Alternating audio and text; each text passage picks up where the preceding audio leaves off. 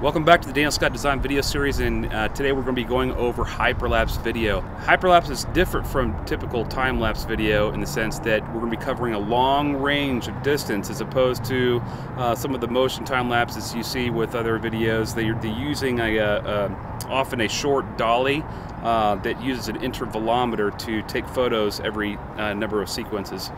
And so what we're going to be doing today is using a monopod, or in this case we're going to be using a tripod.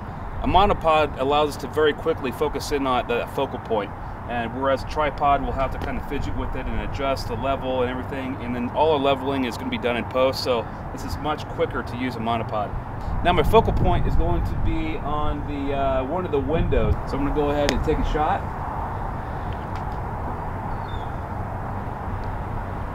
All right, take a shot, move it 6 inches. Now you want to be consistent with how far apart that the exposures are taken. Typically I take mine every 5 to 8 seconds and then move my tripod every 6 inches, and that way when it comes out in post you're not going to see a whole lot of jitters. Alright, so after getting back from the Hyatt Regency from the photos we shot for the hyperlapse, we have 42 images, and that equates to a little over a second at 24 frames per second. So I'm going to spare you the boring process of editing this hyperlapse in post. Instead, we'll use another example.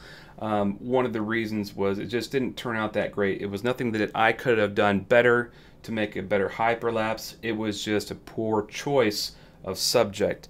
This is just a static building with not a whole lot of movement. There's not a whole lot of time for the hyperlapse to show a lot of clouds moving. There's no planes overhead.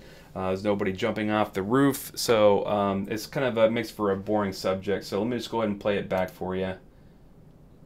And that's all we have. And it's just, it's not something that I think that you would be interested in seeing me edit for hyperlapse process. So instead we'll choose one that turned out better. And then one of the ones I'm going to look at is the walking down Douglas, downtown Wichita. And this was a whole city block that I walked down. It probably took me about 25 minutes to shoot the whole thing. Each one of these squares on the sidewalk, I had used each one of those, so it's probably about 12 inches. So I moved my tripod every 12 inches, took a shot. My focal point was on one of these street lights down here, and it's just a straight line perspective going forward. Instead of some of the other ones that I've done where I'm going from right to left or vice versa, it's a little bit more difficult for the software to render a smooth hyperlapse because that there's so much stuff going on besides the focal point that it needs to calculate for. So that's the reason why this one's going to be a little bit more jittery than the others. Okay, and so let's take a look at a different one. So this is one that I took a week ago. This is me standing on a bridge over the street of Douglas in Wichita, Kansas. This is actually one of the most stable videos that I've took so far, and I think that one of the reasons is because that as I was on the bridge taking photos, there was a ledge that provided a straight line for me to kind of go across. And since I'm moving from right to left, I'm just kind of doing a kind of a horizontal panning of a hyperlapse as opposed to kind of going down towards the focal plane. And it's a lot easier for software to stabilize and find the balance, find that horizontal plane if you're just kind of moving on a horizontal axis.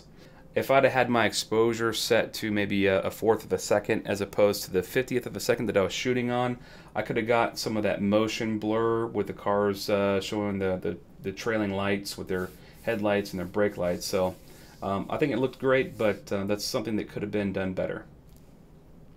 What do you think? Alright, so I'm going to show you my process for editing hyperlapse with this particular sequence. This is the one where we're walking down a street towards the focal plane on the street of Douglas in Wichita, Kansas. And so we're going to edit photos in Lightroom. We're going to import them into Davinci Resolve and then export them from Davinci Resolve. You might be asking, why don't I edit using Premiere? From my understanding, and I might be wrong, please comment below if you have a better process using Adobe products, but you have to import them into Photoshop which creates the animation, and then you have to render it through Adobe Premiere. Okay, so after we've imported all of our images, you'll notice that towards the beginning of our shot, we have a lot of lighter exposed images because the sun was going down, and then later on the sun finally goes down all the way, and it's a really dark image here. And so what I found that works for this shot is that if we take a photo in the middle of all these exposures, we might find a good balance for this sequence. Okay, so I'm going to go ahead and go to the Develop tools. I'm going to increase the exposure just a little bit. I'm going to warm it up, and then I'm going to increase the clarity a little bit, and then I'm going to go to my histogram, and okay,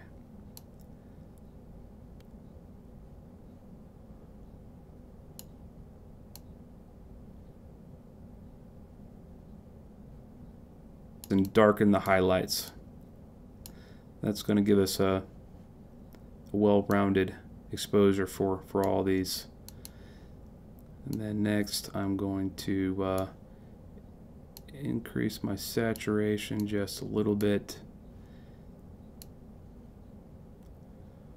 And then after I'm happy with all this, I'm going to go to my Develop settings, go to Copy Settings, Copy. I'm going to select all of these, and then Paste Settings. And let's go ahead and check the last frame here. Okay, looks pretty good. Let's look at the first frames. It's a little bit overexposed, but I think I'm happy with that, because if we make it any darker, the last frames are going to really be dark. Okay, so next we'll want to export these. And it's really important to choose Custom Name Sequence. And you can title this whatever you want, but the sequencing, it adds a sequence number at the end. And so we'll have this name, and then followed by 1, 2, 3, or 4. And then as we import these photos into Davinci Resolve, it will know the order of the photos to create the time-lapse with. And as far as the resolution, I'm actually going to choose a 25. This is probably like a 500 pixel width photo, but I'm going to downscale it to 2500 pixels at a resolution of 22 because it's easier for the software to render that file. And also it leaves us plenty of room to downscale to 1080p. And so we'll just go ahead and hit the export button. I've already done this, so I'm going to go ahead and cancel it out here. And then next let's jump into Davinci Resolve. If you don't already have Davinci Resolve, please install it. It's free for the basic license, and if you choose to upgrade to the studio license, you have a lot of other tools, just collaboration and smoothing and a lot of other cool things. For what we're doing here for Hyperlapse, this will do just fine. Okay, so let's go ahead and create a new project. I'm going to click the media button, and then I'm going to go to where my images are stored, and it just shows up as kind of like a sequence here, and we will put this clip into our media pool, and then we're going to click the edit button down here, and then we're going to bring the sequence into our timeline, and then we'll move it over. And then the first thing we're going to do is click on color, and then this tab right here where it says window, we're going to drop this down to stabilizer, and then we want it to stabilize. Right now I played with all these settings here with perspective, similarity, and translation, and for this particular hyperlapse where I'm walking towards a focal plane where there's a lot of different leading lines leading into that focal plane, it works the best out of all the other algorithms. I've set the cropping ratio to 0.50, smooth 0.25, and I have zoom checked, and this works really well. And so the next step is to zoom in because I want all this video goodness to fill the full frame. So I'm going to click on this button right here, sizing, and then I'm going to zoom it until those black bars disappear. All right, next I'm going to click on deliver, and then I'm going to add the render to the queue. Let's see, testing. Click save. I'm going to start the render. It doesn't take very long. And then let's go ahead and check it out. All right, well, I'm super excited to share this tutorial on Hyperlapse with you. If you like this episode, please hit the like button down below, subscribe, share it with your friends, your family, and your mom.